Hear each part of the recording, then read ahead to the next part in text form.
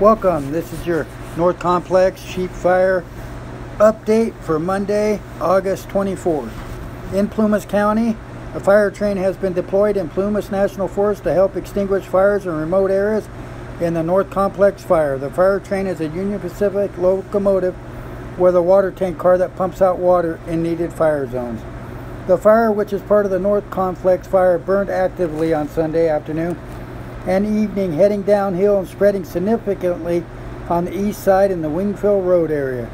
Overnight there was some spotting east of Highway 395 and south of Lake Levitt, and these small fires will be monitored closely. Folks, if you haven't subscribed to my channel, please subscribe, ring the bell so you can receive future updates, and hit the thumbs up button and share this video out. And be safe out there. The sheep fire in Plumas and Lassen County grew about 2,000 acres in the night to encompass 25,574 acres, according to the Plumas National Forest. The fire still has zero containment.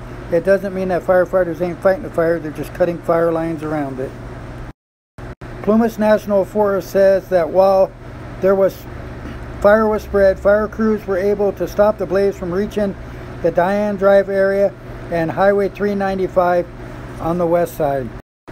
Fire crews were also able to keep the fire out of Gold Run, Hidden Hills, Susan Hills, and the Susanville city limits on the northwest side of the sheep fire. Things got pretty hectic here in Susanville yesterday. A lot of people was packing up their stuff, getting the evacuation stuff set up, but the fire mostly didn't come through town. It sort of went around it on the outer edges, but it still was pretty intense at times.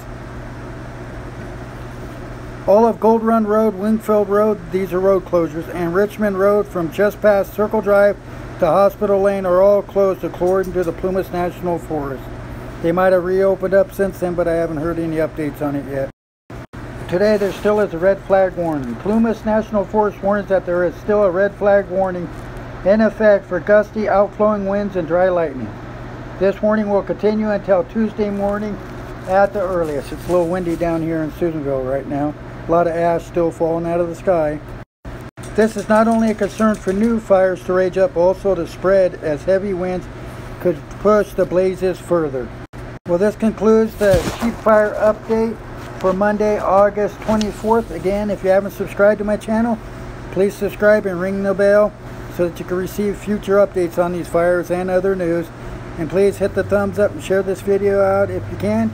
The most important thing is be safe out there, be courteous, beware of all the firefighters out there and first responders out there that are doing such a great job. Until next time, take care.